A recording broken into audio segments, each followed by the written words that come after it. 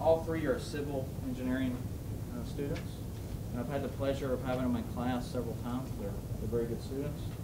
They were given a very challenging project. They were asked to do a wetland design, and it required them to do some modeling work that went well beyond what they had encountered in class. And I know halfway through the semester they were very frustrated. They were getting lots of errors, but they were persistent, and I'm very pleased with what they produced. So let me introduce Eric Bradshaw, Brandon Durchholz, and Juan Quiroz. We'd like to thank everyone for coming to the Nurnberg Wetland Restoration presentation.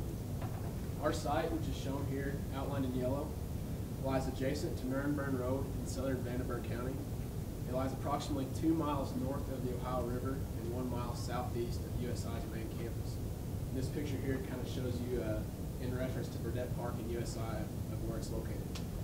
The property was originally donated to the university in 1967 by Mary Nurnberg, with the one requirement that it be used for educational purposes by no later than 2013. Up until last year, the property was leased as farm ground, and the site has been altered in order to gain usable farm ground.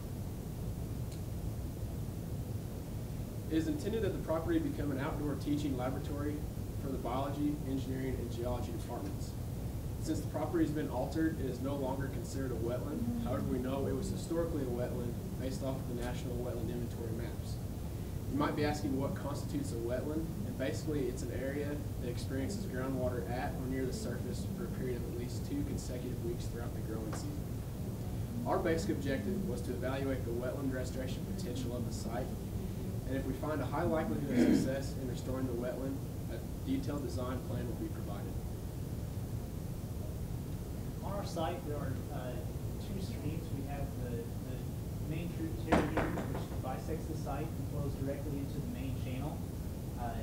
As Eric previously stated, the main channel has been altered from its original banks.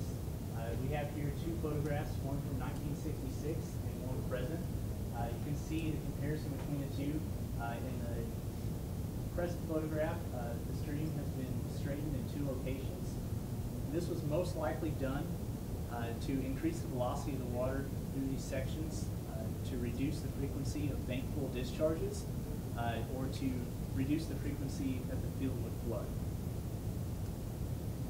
Also on our site, there are 5 culverts. Through field observations, culverts 3, 4, and 5 have been neglected from our hydraulic and hydrologic analysis due to insufficient flows, or just that the flow through the culvert did not actually encroach on our wetland area.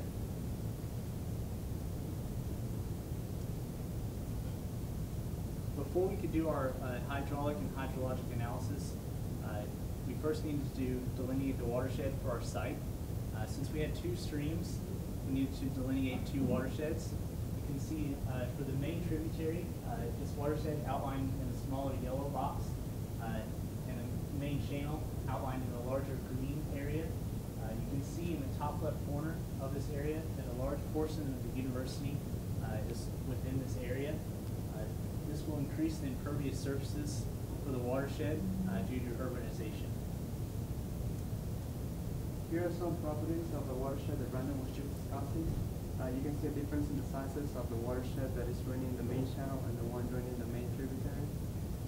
The larger watershed goes about 900 acres. Also, the bigger watershed constitutes about 9% of impervious cover. That means that 9% of the land is covered by materials such as asphalt or concrete, and this is due to urbanization. These 2 highlighted cells, group number and time of concentration, they were really meaningful for us in order to develop a hydrologic model. Group number is empirical hydrologic parameter to determine how much of the rainfall becomes abstraction and how much becomes runoff. And this was calculated using the NRCS group number method. Time of concentration, it basically is how long the water takes from the farthest point of the watershed to drain into a channel. And this was calculated using the Target hydrograph method equation. In order for us to run a hydrologic model and a non-steady hydraulic model, we had to use a measured rainfall hydrograph. We used the one from October 5th and 6th few days we experienced about 6 inches of rain. For a hydrologic model, we use HMS. HMS will basically simulate watersheds. So you see this one and this one as basins, and then transform the given hydrograph and transform it into runoff that will later drain into a channel.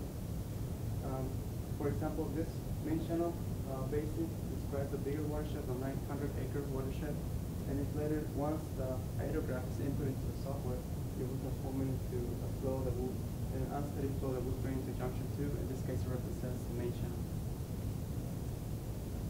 The software uses the NRCS group number method to describe how much of the water is subtraction and how much is runoff. Here's where group number becomes very important.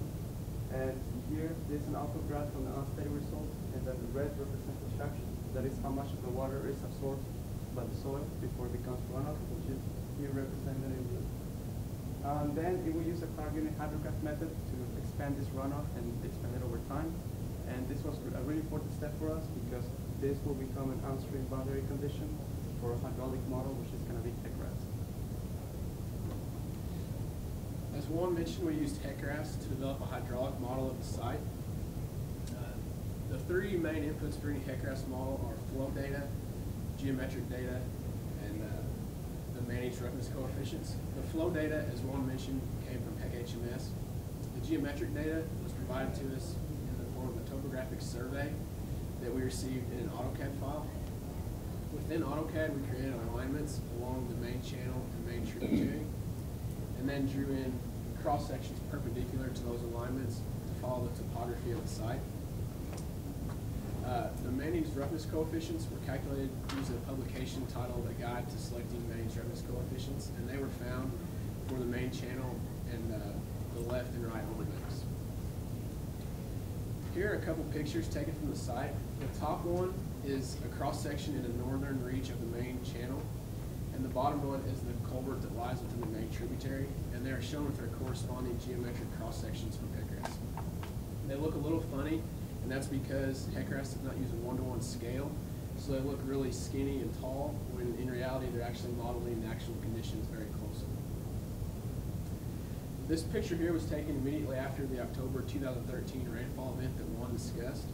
As you can see, above the culvert there are some logs and debris, and those are called rack lines, and they provide an indication of how high the water got during the event. The video that's playing on the left is the actual simulation run within HEC-RAS of this event, and you can see that the model predicted that the water would overtop the culvert, and judging by the rack lines in the photo, that's exactly what happened. So this provided us with confidence in the accuracy of our model. Once we were confident in the accuracy of our model, we found there's little to no storage area on the site, so we needed to create a proposed grading plan. So what we've done here is we've taken water from the main tributary and diverted it using an inline structure here into two proposed storage areas, a northern storage area and a southern storage area. Within this northern storage area, there are three subbasins. Each subbasin, as you continue into the northern storage area, decreases in elevation to encourage the water to flow further into this northern storage area. They're also at different elevations to promote biodiversity within the site. You may be asking why are these so irregularly shaped? We did this to give the appearance of a less engineered look, so it's more natural. As far as the southern storage area, it has two primary services, which it does. It serves the purpose of as an overflow for the northern storage area, and then it also acts for a catchment for on-site rainfall runoff. In order to create these storage areas, we need to excavate nearly 4,500 cubic yards of soil. A small portion of that will be used to create this small parking lot area, and with the remainder, there are two options that can be done. The first option would be to just place this material on site. Here's the proposed fill areas. Or we could transport the material off-site to a different location. We would also like to recommend that when excavating these areas, that the contractor excavate deeper than necessary and then replace that soil with the topsoil to encourage plant growth. Here's a chart showing the volume capacity for each storage area by elevation. You can see the northern storage area has a capacity of 1.27 acre-feet of water, while the southern storage area has 0.5 acre-feet of storage capacity. In order to divert the water from the main tributary, we've designed this inline structure system. It consists of two courses of roughly 8 cubic foot sandstone blocks. The first course will be placed so that the tops of the blocks will be at the base elevation of the tributary. So the second course will be placed, the tops of the block will be at about 2 feet above this base elevation. This was done so that in large rainfall events, the water will be able to overtop, the inline structure will act as a weir, and the water will proceed down to the main channel as it naturally does. Under this inline structure, we'll be placing a geosynthetic liner with river rock on top of that for erosion control purposes. We have to modify our existing conditions in our Quiroz model. We started at tertiary 1, tertiary 2, following the grading plan that Brandon was just describing. Also, we inserted an inline structure on the main tributary to divert the water from the main tributary and encourage it to go to the storage area. And also, we deleted culvert number 2 that was located here in the main tributary, and this is because it was no longer needed on site. Here's an output graph from our unsteady results of the event on October 2013. This is the results for storage area 1. This is stage. This graph basically describes the stage elevation of water over time. And here you can see how we could have expected about 1.5 foot of water on storage area 1, and in storage area 2 about 1 foot. This pretty large. The event on October 2015 is a large event. We also ran the software with lower intense rainfall events, such as low as 1 inch, and we expected about 4 inches of storage in storage area 1. There's a cost analysis chart for the option where we're going to keep the fill on site. The project's going to last a week, so 40 hours of work. This chart includes machinery for the earthwork, and that includes the vibratory roller, dozer, excavator, scraper. Also, we're including a nuclear density gauge technician to check for compaction and to follow our soil specifications.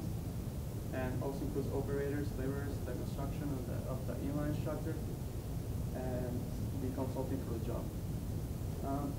Excluding the consulting, the total amount will be $54,000. And this amount could be significantly reduced if we are able to give away the soil, or even give it away, or even sell it. Throughout the course of our project, we installed a couple of instruments on site. The first one on the left is a rain gauge that we installed approximately 1 mile to the west of the site. And this gauge is capable of recording rainfall data accurate to 1/100th of an inch. On the right is our groundwater monitoring well that we placed in the lowest portion of our site. And its purpose is to measure how far below the surface groundwater is at any given time. And this will need to be monitored for 1 year, especially throughout the growing season. And this data will be very useful for future research on the site. We received historical climate data from the National Climatic Data Center. We had data from 1950 to 1991, and this was used to calculate evapotranspiration, which I'll discuss on the next slide, along with monthly and yearly rainfall totals. This chart here shows monthly rainfall totals, with the blue line representing the average, and the green and red lines representing the 30th and 70th percentiles, which by definition is the normal range of rainfall. Evapotranspiration includes evaporation and water that is consumed by plants, and it is one way in which water is lost from a wetland. We calculated this using the Hargreaves-Samani equation. As you can see in the chart, the summer months have a much higher evapotranspiration value, while winter months have lower values, which would be expected. And all of this data will be useful for a future water budget analysis at the site. So in conclusion, by removing culvert number 2 from the main tributary and constructing the inline structure in this tributary to divert the water into the proposed storage areas. We feel that there's a high likelihood of recreating a wetland environment on our site. We'd also, before we take questions, we'd like to acknowledge a few people. We'd like to thank Donna, Dr. Mitchell, and all the engineering staff for all that they've done for us over the years. We'd like to thank Dr. Mandoli for providing us with this project. We'd like to thank Dr. Hill, our faculty advisor, for all the hard work and effort that he put into this project for us. We couldn't have done it without him. We'd also like to give a special thanks to Professor Sprouse for all of the work that he's done for us over the years. We'd like to wish him a happy retirement. Questions? We're going to run a small video of our simulation of the main channel and tributary overbanking during that October 2013 rainfall event. All right, does anyone have questions?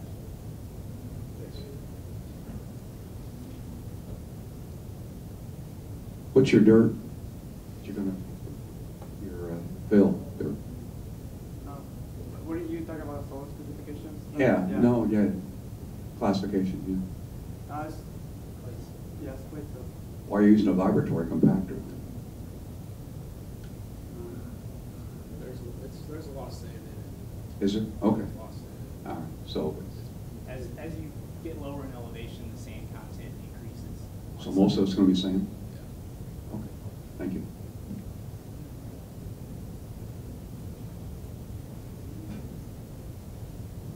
Nice job, guys. Good project. About 5 slides back, you talked about an 18-inch rise.